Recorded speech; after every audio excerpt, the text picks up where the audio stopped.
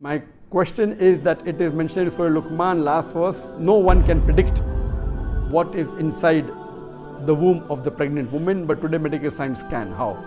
So isn't it contradicting with science? The question poses, there's a verse in the Quran, in Surah Luqman, chapter number 31, the last verse, that Allah says that the knowledge of the hour is only with Allah subhanahu wa ta'ala. And only Allah knows when and where it will rain. And what will a person earn, and what is in the womb of the mother.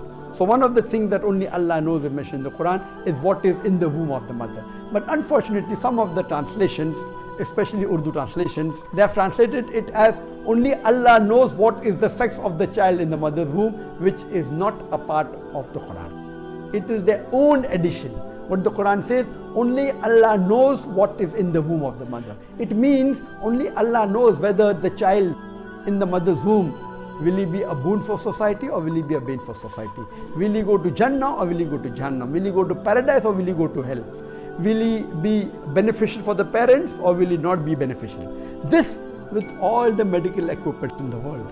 No doctor can tell you when the child in the mother's womb, will he go to heaven or hell? Will he be beneficial for the ummah or not? Will he be benefit for the mother or not? So this is the real translation, that we don't know about what is in the womb of the mother, talking about the other things, not about the sex. That's a mistranslation. So that error goes to the translator, not to Allah subhanahu wa ta'ala.